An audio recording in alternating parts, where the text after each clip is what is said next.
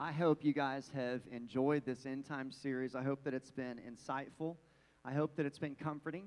I hope that it's been encouraging as we are enlightened as to the times that we're living in, but also the things that are to come, which God's Word just lays out so clearly in so many ways. I know there's a lot of mystery wrapped up in the end times and the calendar and the order of all the events, but really, when you highlight the main thing, Jesus is coming back. He is returning for His church, and I cannot wait until the sky is opened up and we meet Him in the air. Before we get going with today's powerful, life-changing message, we just want to make a few quick little announcements. First of all, this morning, it's really important to us that we know who's here and who's not. We want to stay connected with you as a church. As we grow, it becomes increasingly difficult, really, to keep tabs on everybody. But we care so deeply about everybody's individual walk with Christ, and so we do the best we can. We don't always hit it. Sometimes we miss people, but we're trying to do the best we can to stay connected and to see when people are here and when they're not, because we know that if people will just get their rear ends in the seats in God's house, in God's presence, around God's people, in the Word of God and in worship, that your life will just change, and eventually you're not even going to recognize yourself. So it's really important to us that you check in. So will you please, if you've not done that yet, will you take a moment, get on the Mountain Movers Church app, and go to check-in, and digitally that'll let us know that you're here. Also, you have an opportunity when you do that to put in any different ways that we can pray for you and your family. We don't take that lightly. Every week, the staff, Misty and myself, we pray continually. We look over every one of these requests, and we pray sincerely that God would touch you in your situation. So we value that. Please take a moment to do that this morning. Also, share hope. If you've been in on this series in the last few weeks, you know the times that we're living in. You know that there's no time that is more important than right now to help people that you know realize that Jesus is alive. He's not in the tomb. He's coming back for His church, and we want to help as many people as we possibly can to be ready. Say ready. We want to help as many people realize what it means to live for God, to please God with their lives, and to be ready for His soon coming return. So you can do that by sharing hope this morning on any of our social media platforms. Specifically, Facebook Live is rolling right now. If you have Facebook, get on there and share. And hopefully there's something that's said today where the Holy Spirit will speak to somebody's heart, to somebody's life, and maybe somebody will come to Christ because you clicked share. Please do that today. Hey, I want to just address something. It came to my understanding that a lot of you are having trouble getting on or getting internet in this room to be able to do the things we're asking you to do. So can I just tell you, we're already on it. We're working on it. We're getting ready to open up a network just for you guys. Okay, so if you can't get on right now because you don't know the password, because I haven't told you what it is, that's because our whole online system is running off the same, and we don't want our online family to get cut out because every one of us click on with our phones. This is their church experience, so we don't want to we're all about you, rip the rug family. out from under them. We love you, online family. We love you wherever you're watching from. We're fixing that problem, but I'll just ask you this. When you leave and you get in your car and you do have data, it literally takes 10 seconds to check in. That way we can pray over you during the week, and you can still hit share. Hey, also, how many of you guys know what's going to happen a week from Tuesday? Anybody know? Something you got to big. live under Election a day. rock. Okay, how about we participate? How many know what's happening a week from Tuesday? Raise your hand. Thank you. It is one of the most important elections that's probably happening in our lifetime, all right? So much of why we chose to do this series right now is because of what's happening in the United States of America and around the world, all right? And so we're going to challenge you with a fasting challenge this week. We do a corporate fast every single month. We've been doing it a little bit differently, and this is the challenge. Beginning Tuesday, we're asking you to take one meal, give up one meal, and actually spend that time during that meal praying, okay? Until the next Tuesday on the day you go in and you vote. And when you vote, we're asking you all week long to pray and sincerely ask God. Because can I tell you something? It doesn't matter what platform you are about. It doesn't matter whether you are Libertarian, Democrat, Republican, or anything else. Can I tell you what matters? Is that you go in and you exercise your right to vote biblical values. The name tied to it makes no difference.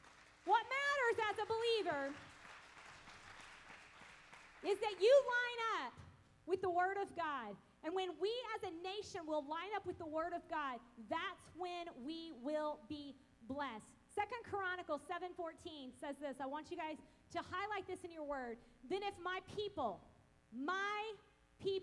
this does not say all people. This does not say everybody in the United States of America or around the world. It says my people, those who say they know me, those who have accepted me into their heart, my people who are called by my name, if we will humble ourselves and pray, and we will seek the face of God and turn from our wicked ways, then I will hear from heaven, I will forgive their sins and restore their land. We're challenging you to fast with us from Tuesday to Tuesday, one meal, and spend that time praying for our nation. Can you do that? Can you do that? I heard one person. Come on, amen. You can do that. You better wake up because I am fired up this morning, so you better participate, all right? Get with me. All right, final thing, then we're going to dive into part 3 today. OCC is Operation Christmas Child. That's what all that Christmas stuff is out in the foyer. Our goal this year is to put 200 boxes in the hands of needy children around the world. Up to last Sunday, we had given 101 boxes away with 2 weeks to go. We have 99 that need to be picked up. So you can check out 1 or 2 or 5 or 10. You fill them up, you bring them back on November 8th, and these are shipped out around the world, the children who will not get Christmas, all right? They would not get Christmas if it isn't for us. And can I just tell you, this is so much fun. I took my 2 daughters with us into a store, and they spent $80 on 2 boxes. I was like, holy cow. I mean, they kept, and then they practically had to stand on the boxes to get the lid shut. They shoved it all shut. down, and they literally duct taped it shut. They had so much fun. So this year, they've already got on to me and said, you're not even in the foyer to sign those suckers out. Can we go sign them out? I have no idea how many we'll end up with. But it is so much fun to know you're blessing kids around the world. And just so you know, it's Samaritan's Purse is the organization that distributes these boxes all over the globe. That's Billy Graham's son. And they distribute these all over the globe. And when these kids open these boxes for Christmas, not only are they getting these great Christmas gifts, and you should just see the smiles on their faces, but then followed up with that is a full presentation of the gospel of Jesus Christ. So they have an opportunity to know who Jesus is. The driving force behind everything that we do as we bleed the vision of this church, it's to help people realize who Jesus is, and that they would come to know that hope in Him and make heaven their home. Everything we do points towards people coming to Christ. That's why the church is here. That's our job. That's why we exist. And so you're not just packing a shoebox. You're not just even providing Christmas for a needy child, which sounds like a great, noble cause in itself. But behind it all, you're sharing the gospel of hope with these children who may not ever hear the gospel of Jesus. So guys, please get 1 box, 2 boxes, 5 boxes, 10 boxes. Let's make that goal. Let's exceed the goal, and let's get those boxes out there. All right. Okay, here we go. We are digging into part 3 of of this series that we're in called Ready for Anything. The heartbeat behind this series, as Misty said, yes, we're leading up to a crucial election in our nation's history. But more than anything, the times that we are living in are the last days, the Bible declares. And we want you, as your pastors, as those of you watching online, we want everybody to be ready. Say ready. We want you to know what to expect. We want you to know what to anticipate. We want you to be in right positioning to experience the things that are about to come. And so we want you to be ready. The title of today's message is Why a Rapture of the Church. If you haven't seen or listened to any of the messages in this series, you really need to go back, especially the first week, because you might be hearing some of the things we're teaching, and you might think this is really hard to swallow. This is really hard to believe that Jesus is going to come back and part the clouds, and we're going to be levitated in the air, and we're going to meet. It sounds like a really far out there sci-fi film that is just made up. But if you go back to week 1, you're going to see where the Bible, all these compiled books written by men of God from thousands of years ago, how the Lord just mathematically laid out dates and times. And these things are happening, and we're seeing things happening in our day, prophecies that are coming to pass. There's no way these prophets that many years ago would have even had a clue what they were even writing about. They just tried to explain the best they could what they were seeing in their mind. And so it is amazing how the Bible just perfectly puts this picture together of what those times will look like. And let me tell you right now, we are living in those times. These are exciting times to be a part of the church of Jesus Christ. These are exciting times. Jesus is about to come back. So, very quickly, I want to share the series text with you. It's Matthew 24 and verse 44. It says this, you also must be what? Ready. All the time. Why? Because the Son of Man is going to come when least expected, all right? We want you to be ready. We're going to show you a quick timeline. We've done this every service, but again, we just want to help you understand the order of events that we believe will transpire and take place as we are entering into these last days, as the church calls it. So this is the timeline of the end times. We are living in what is called the age of grace, or the church age. And we believe, as your pastors, we believe that we are at the end of that age, and the next big event on God's eschatological, that is a crazy word, but future end time events calendar is the rapture of the church. And we're going to get into that today. Then comes 7 years of tribulation. We believe that the church will be raptured out of here, and those that remain will be those that did not have a real and life-changing relationship with Jesus that was contagious. They will be here as Satan and the spirit of Satan's son, the Satan's Messiah, will be loosed on the earth to wreak complete devastation and havoc to the people of the earth. After that 7 years is up, we believe there will be what is a second rapture, what is called the second coming of Christ.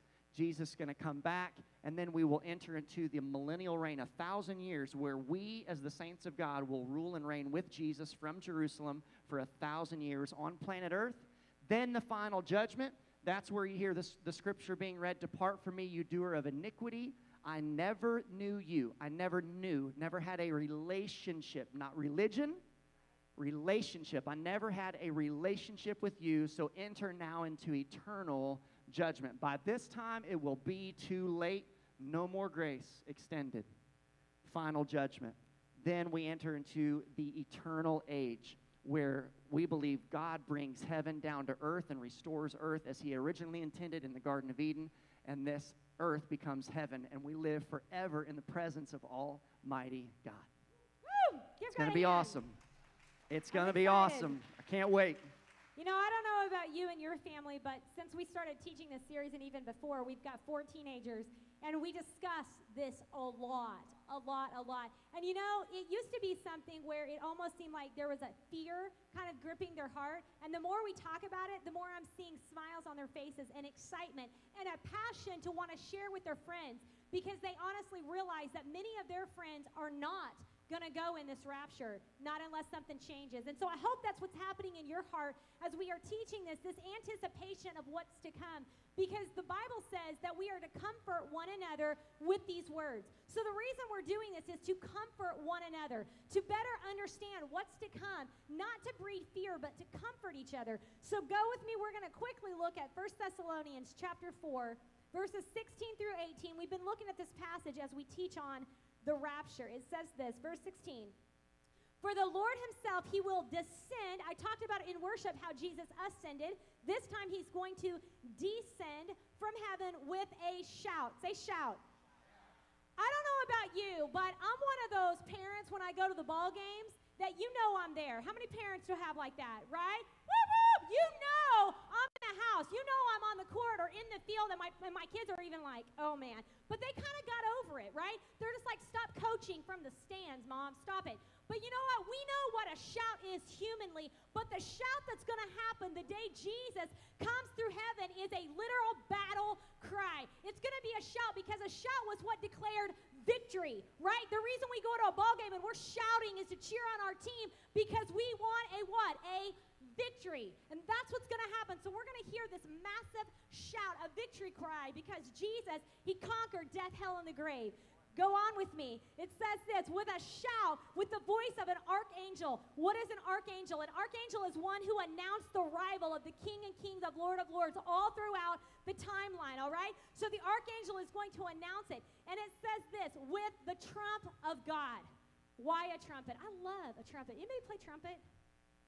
Seriously? I love trumpet, all right? I was never talented like that. But I love trumpet. But a trumpet was used to announce royalty. So we're going to hear this massive blast, this trumpet that's going to sound. You're going to hear it if you go, all right? And it's going to sound, and it says this, the dead in Christ will rise first. Those who have accepted Jesus into their heart, but they have already passed away, all right? They had a real relationship with God. They're in the grave. How many of y'all have loved ones that loved God? They've passed, they're gone. Think about it just for a moment. They're going to be raised up first. Right. First, I love that. First. And then we're going to be joined with them, and we're going to meet them in the air. I don't know about you. My dad recently passed away this year. I can't wait. We're going to be reunited. We're going to be reunited. We're going to be reunited with those that we love, that loved God. We're going to see them again because our God is an eternal God. He's an eternal God. He's an everlasting God. There's no time with him. We will see our loved ones again. Isn't that encouraging today? That's so encouraging. Isn't that encouraging? Verse 17, then those who are alive, that's us, and those who remain shall be caught up. Say caught up. That word caught up is where we get the word rapture, and it literally means this. It's rapturo. It's harpazo, and it means to seize, to be caught up. Do we have it? Is our computer froze? I think our computer froze. But it means to be seized, to snatch away, or to be caught up, to be carried from one place to another. So we are literally going to be caught up from this realm into the heavenly realm. It says this, verse 18, therefore comfort one another with these words. We talked about last week as we described what the rapture was, that it will happen in just a moment. 1 Corinthians 15:51 says, behold, I tell you a mystery. Guys, this is a mystery. And you can study it and study it and study it and study it, and it's still a mystery, all right? But the Bible says that God has laid out every part of this mystery. He's already foretold what's going to happen. It says, we shall not all sleep, but we shall all be changed in a moment. What does that word moment mean? We looked at this last week. Moment is the word atomos, and it means a millisecond.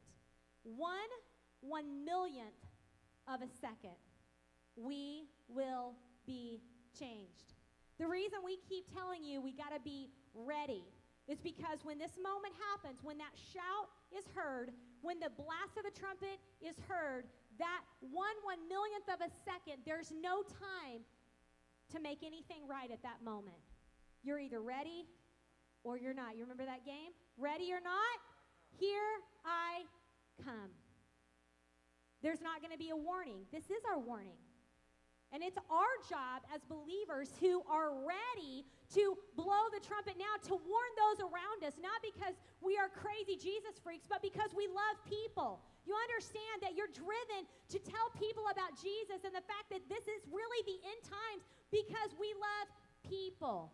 If you love people, say amen. Amen. We love people. So last week in part 2, we talked about what the rapture was. Today, in part 3, we are extending this series because week 1, we preached for over an hour. So we've extended it to cut down our messages, all right? So today we're talking about why a rapture. Next week, we're going to talk about when the rapture will happen, all right? Then we'll move on from there into tribulation and millennial reign, all right? Okay, so right now, if you're taking notes, and I really hope you are, we're just going to tell you the reason right now, why a rapture. We're going to tell you right now 2 reasons, and then we're going to spend the next few minutes as we close today explaining those 2 reasons in depth. Here's the 2 reasons. Reason number 1, to unite us, the church, with Jesus, to be married to him, and to be with the Lord forever. That's reason number 1, to reunite us with Jesus, that we would be, if you would, married to him, and that we would be with him and the Lord forever. Reason number 2 is to deliver us from the wrath that is to come. We're going to talk about that. We touched on it last week. We're going to talk a little bit more about it here in just a moment. But reason number 2, again, is to deliver us from the wrath that is coming, according to Revelation 6 and 16. All right, so let's look at this first point right here, to reunite us with Jesus, or unite us with Jesus. We talked a little bit at the end of last week's message. You know, we've kind of cut these and spread them out like Misty was saying. But we were talking at the end of last week's message about how there's so many passages of Scripture where Jesus is talking about the church, and he parallels us to, and metaphorically, to a bride. This is wedding language. You see it in so many different Gospels and much into the New Testament, where Jesus is talking and he refers to us as the bride of Christ. But we're going to start here in Ephesians chapter 5. And this is an interesting twist, because here you have the writer, and he's talking about marriage, all right? And we're talking practical marriage between husband and wife. And let's look at chapter 5, verse 25. It says, "Husbands, love your wives, just as Christ also loved the church, and gave himself for her, that he might sanctify and cleanse her with the washing of water by the word." I want you to look at the capitalization of the word he. Anytime you see that, it's referring to God, all right, or Jesus.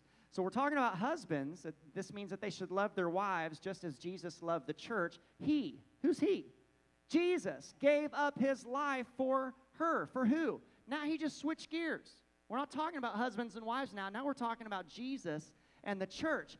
He gave his life up because he loved us so much. He loved the church. He gave up his life for her to make her holy and clean, washed by the cleansing of God's word. He did this to present her to himself as a glorious church without spot or without wrinkle or any blemish. Instead, she will be holy and without fault.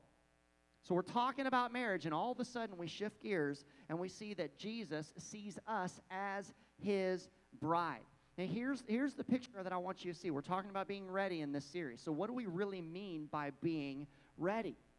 I want you to think about a bride and think about the whole process that goes into her being ready the day of her wedding. You guys ever seen Bridezilla? You ever seen her in action? I mean, the extent, right? You guys know the extent that a bride goes to prepare. I mean, just think about all of the preparation that goes into that one day. Think about how early she gets up that day and how she needs like a crew of people to help put on her makeup and fix her hair and help her put on one dress and just all of the preparation that goes into getting what? Ready for that big moment. Now do you expect that in that moment, when the moment comes for that bride to be united with her groom, do you think she is going to be unaware of what time it is? Do you think she's going to be off somewhere distracted? Or is she going to be ready for her moment, ready for that time? She's been preparing and preparing and preparing. Some women, I start dreaming as a little girl about the day that will be and what it'll be like and what her dress will look like and the music and all of these thoughts, all of these preparations go into being what? Ready for the moment where she will be united with her groom. God wants you and I to have the same anticipation in our hearts, in our spirits as the church, that we would be ready, say ready, that we would be ready for the moment that comes when Jesus returns for his bride. Here's the problem, is that so many times we cheat on God. And we have an affair with our flesh. And we chase after the things that please us. We prioritize in our lives our own plans above the plans and above the purpose of God for which you were placed on this planet.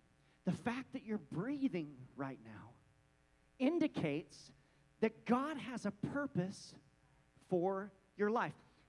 If his purpose was for you to just go to heaven, then the second you said yes to Jesus, you would be raptured out of here and you would go to heaven. If that's our purpose, that's not our purpose. That's our destination.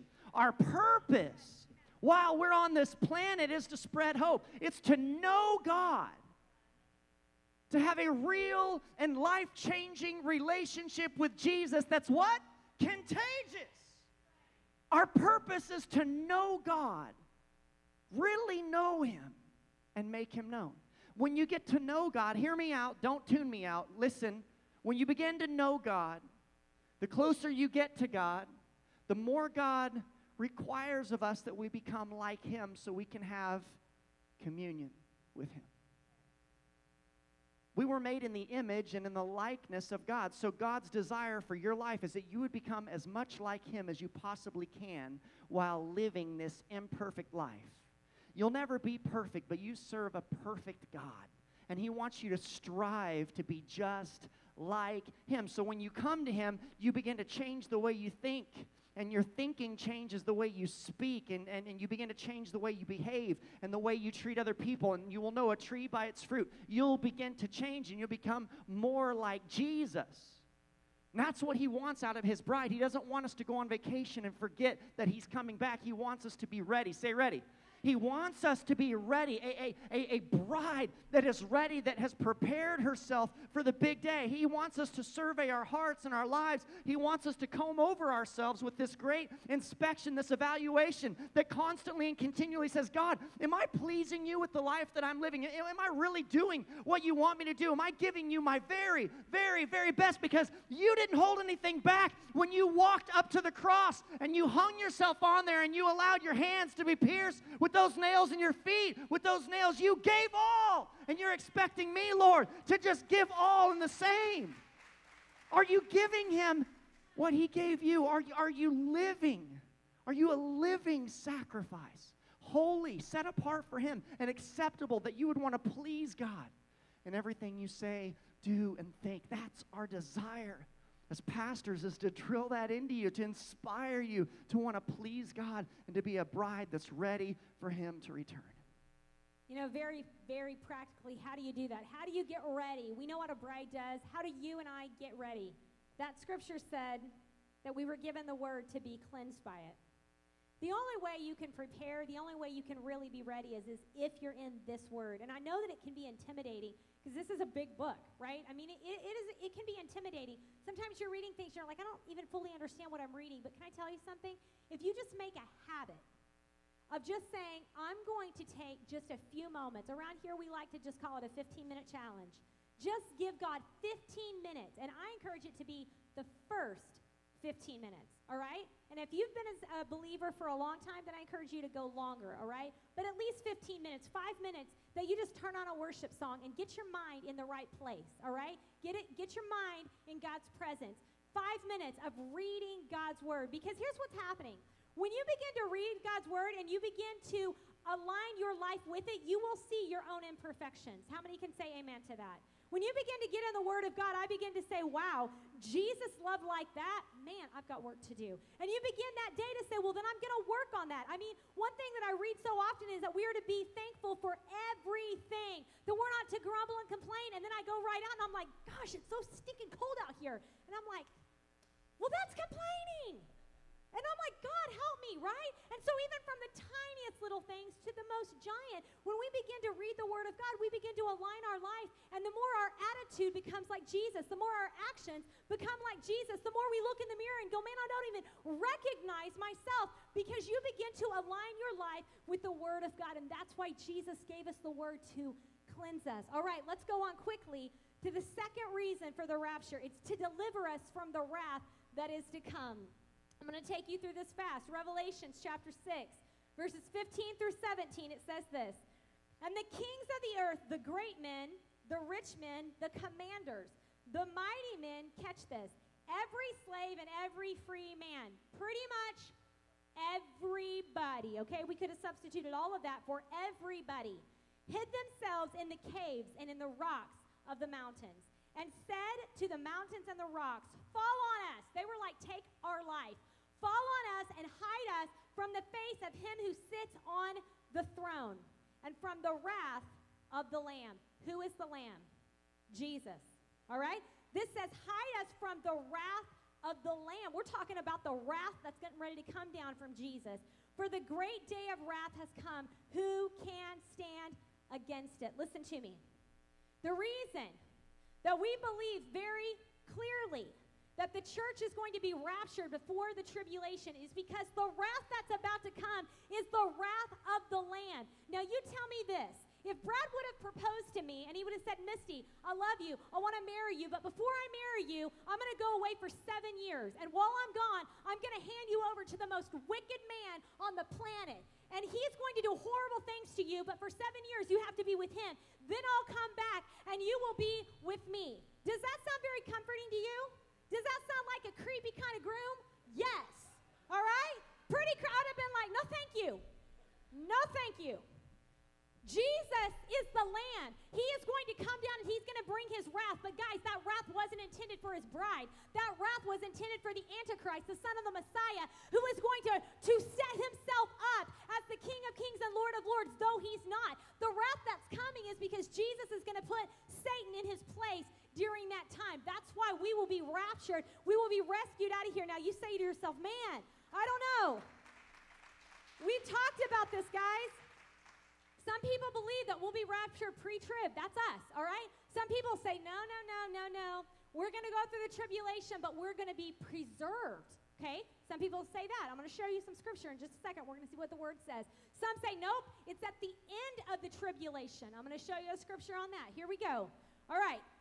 1 Thessalonians 5, 1 through 11 says this. Follow me.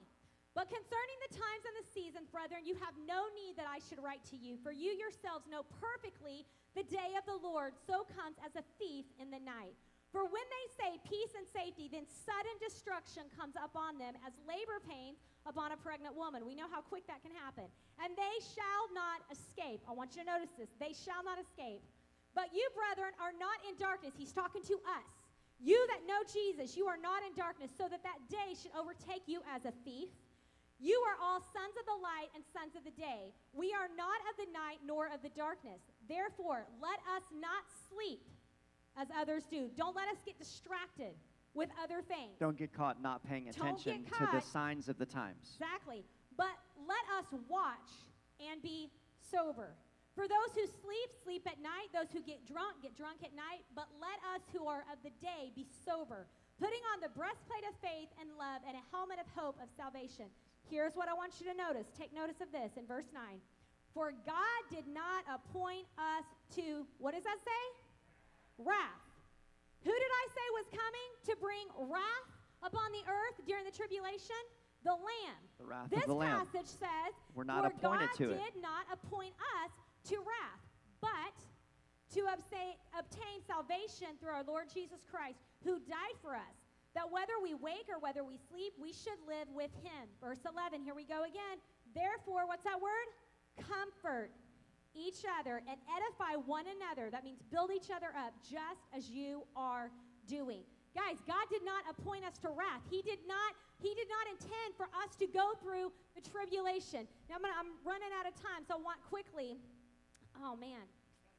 I know. Dang it. I got to read the rest of this. Hold on. Take me back. Okay, verse 11. I got to finish it. Therefore, comfort each other and edify one another just as you are doing. God has not appointed us to wrath. He will come to take us from it like Sodom and Noah.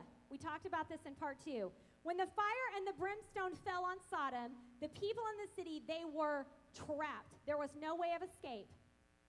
When the door closed on the ark, talked about this last week, the people outside of the ark were trapped with no way of escape. But listen, last week in the passage that we read, we talked about the fact that God warned, he told Noah, go into the ark, and he allowed him and his family to what? Escape. He had told them what was going to come.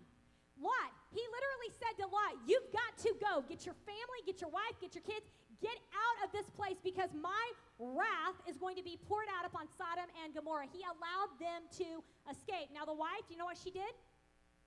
She looked back. She turned back. You can go back and you can read that story. Now go with me over to Luke quickly, Luke 21. I'm going to read 34 through 36. But God is the same God who rescued Lot from that destruction. He's the same God who rescued Noah, and he is the same God that is going to rescue us. Look at verse 34, Luke 21. It says, but take heed to yourselves, lest your hearts be weighed down with carousing, drunkenness, and cares of this life. This is getting distracted. And that day will come upon you unexpectedly, for it will come as a snare on all of those who dwell on the face of the whole earth. Go on to verse 36. So watch therefore, and pray always, that you may be counted worthy to, what's the word? Escape.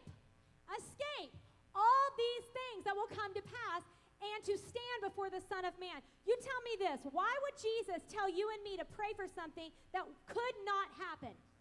He told us to pray that we would escape. Just like Noah escaped the wrath from the flood, and just like Lot escaped the fire and brimstone that fell on Sodom and Gomorrah, you and I are to watch. We are to pray. We are to ready ourselves day in and day out to be ready when Jesus splits that sky in 1/1,000,000 of a second and he takes his bride. We are to pray that we would escape, that we would be ready. Amen. Amen. All Now right, take so a look. some Hold on. people say, Hold on, I got to tell them this. This is so awesome. Fuego Go for it. is the word escape. It means to leave a place. So if we're going to escape, it means we're literally going to leave. Be Take gone. me out, Jesus. so some people, some believers believe that we will be raptured in the middle of the tribulation or towards the end of the tribulation, and they claim that belief is, and it's okay to have a different opinion on how this is all interpreted. That's totally all right. Their belief, though, is that the Christians that are here will be protected from the power of the Antichrist, that they won't be harmed by all the curses. You know, the Scripture says, I believe it's a third and then a fourth of all of humanity will die in these curses that are unleashed on the planet. All of the sea life is going to die. All of the ocean life is going to die. Massive, massive natural disasters, but a lot of humanity will actually die. But some believe, like I said, that the Christians that are here will be protected from all of that. So let's look and see what the Word has to say. Okay, go to Revelation 13:5, and it says this. And the beast was allowed, this is the Antichrist, and the beast was allowed to wage war against God's holy people and to conquer them. He was allowed. Who allowed that? God himself. And how are the God holy allowed it. people here if we've already been taken away from here? Because I promise you, if you're not ready and the rapture happens, you're going to be ready real You're going to fast. get yourself ready then. When you see the church Right. raptured away, I Yeah. promise you, because you're going to have the knowledge here, Right. but you didn't have the lifestyle to live it Wow. out. Yes. You're going to have the head knowledge, and immediately you are going to call out, you're going to cry out to God, because if we were to pull that timeline back up, you'll know in that moment you've got 7 years of living hell on this planet, and you're going to get right with God. You're probably going to die and be beheaded in those 7 years. But I promise you, we're going to have a whole lot of saints that are just going to appear all of a sudden because they're going to make their lives right with God because they missed the rapture. That's right. So let me finish this out. It says, and he was given authority to rule over every tribe and people and language and nation. This is for that set amount of time God has allowed that. Revelation 20:4 then says, and the Antichrist will behead those who do not take the mark of the beast. So though there will be many, many people, we talked about last week how there were 10 bridesmaids, right? 5 had oil ready to go, 5 did not. 5 went with the groom, 5 did not. We're talking about an image of the church, and though it is not probably that exact percentage, there will be a large percentage of the church that when we are raptured out, a large percentage are left. But in that moment, you will begin to realize it was all true. There will be a lot of kids who grew up in Christian homes who maybe weren't living it at that moment, who will be like, my mom and dad are gone, and they were right. And they will get right in that moment. But then the only way that you are going to make heaven your eternal home is if you do not take the mark of the beast. Don't miss the week on the tribulation.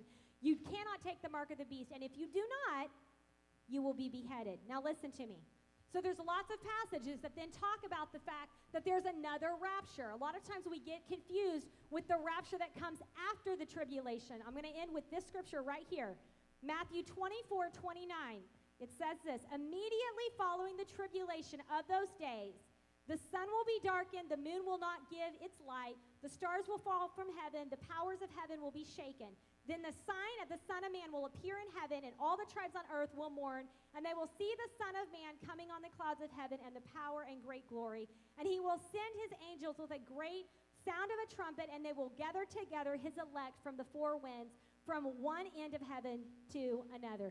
This is the classic passage where most people will say, see, this is the rapture. This is the second rapture. This is the second coming. And there is a group of people who are going to go in that moment, and those people are the ones who were beheaded.